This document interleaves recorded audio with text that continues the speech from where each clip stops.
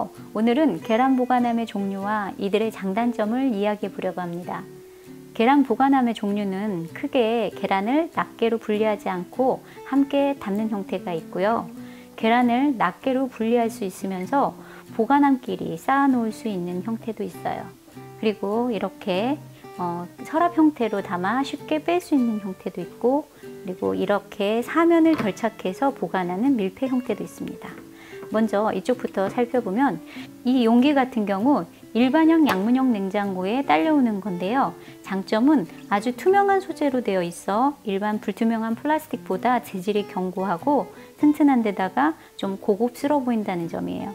그런데 단점은 지난 냉장실 2편에서도 말씀드렸듯이 길이가 짧고 폭이 이렇게 넓어 공간을 많이 차지하는 데다 뚜껑이 굴곡이져서 무언가를 위에 올려 쌓을 수도 없어 공간 활용을 하는데 좋지 않다는 점이에요.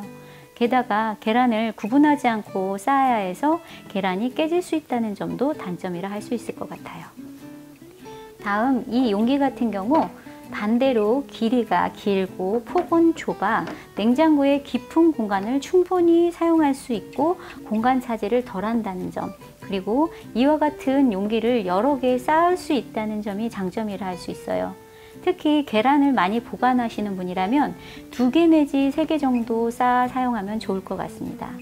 어느 구독자분께서 계란 2판 정도를 어떻게 보관해야 할지 여쭤보셨는데, 저는 이 용기 4개를 2개씩 2줄로 쌓아 사용해 보시는 건 어떨지 권해드리고 싶습니다.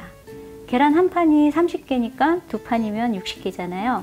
이 용기가 한 개가 계란 14개 정도 넣을 수 있으니 4개면 쉬운 6개를 담을 수 있으니 공간 활용이 좋은 이 용기를 사용해 보심이 어떤지 생각해 봤습니다.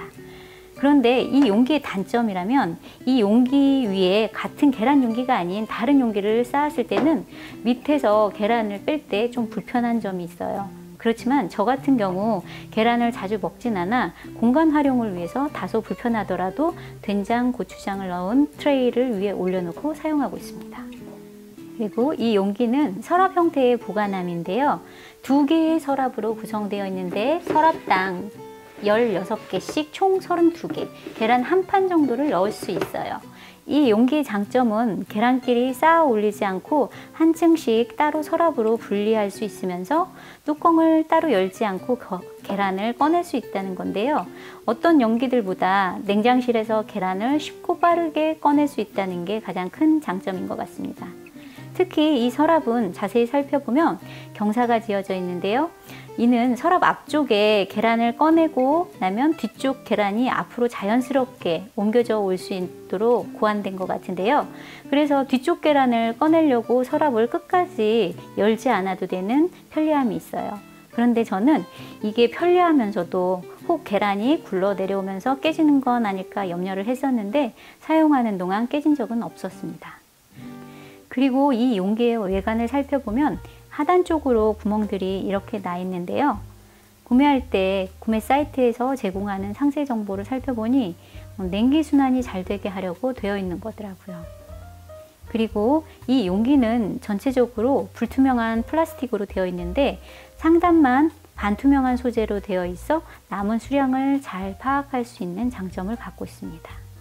또 길이도 그 어떤 용기들보다 길어서 냉장고 깊이를 충분히 사용할 수 있는 점도 장점이에요.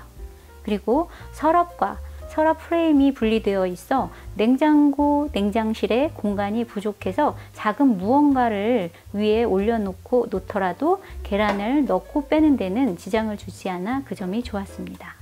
그런데 이 용기가 이렇게 다양한 장점을 갖고 있지만 계란을 조금만 사다 먹는 저희 집에서 사용하기에는 냉장실 공간을 너무 많이 차지하는 것 같아 그 점이 불편했어요. 그렇다고 윗서랍만 사용하고 아랫서랍에는 다른 납작한 식재료를 함께 넣어두기에는 계란에 있는 살모넬라균이 걱정이 돼서 그렇게 활용할 수가 없었습니다. 그리고 이걸 살펴보면 이건 계란 용기는 아닌데요. 이걸 만든 제조사에서 이런 형태의 서랍식 계란 보관 용기가 나와서 비슷한 형태라 예로 보여드리고 싶어 가지고 나와 봤습니다. 이걸 보면은 이렇게 이렇게 큰 사이즈로 돼서 좀 납작해가지고 서랍식으로 이렇게 넣었다 뺐다 할 수 있는 형태로 되어 있더라고요. 근데 그것도 서랍식이라 앞서 보여드린 이 용기처럼 쉽게 계란을 넣고 뺄 수 있는 장점을 갖고 있는데요. 하지만 뚜껑이 아예 없어 다른 것들보다 계란이 공기에 많이 노출될 수 있다는 점을 갖고 있어요. 계란에 살모넬라균이 있다는 점을 생각하면 냉장실 안의 위생을 위해 계란 보관함은 뚜껑이 꼭 있어야 하지 않을까 싶어 구매 시도는 하지 않았습니다. 마지막으로 이건 다이소에서 구매한 건데요. 뚜껑이 사면 결착 형태라서 그 어떤 용기들보다 밀폐력이 좋다는 장점을 갖고 있습니다. 앞서 말씀드린 균으로부터 냉장실의 위생 유지를 위한 측면에서는 그 어떤 용기들보다 좋은 것 같아요. 그리고 뚜껑 상단이 이렇게 평평하면서도 살짝 홈이 있어서 안전하게 용기를 쌓을 수가 있어 공간을 잘 활용할 수 있는 것도 장점인 것 같습니다.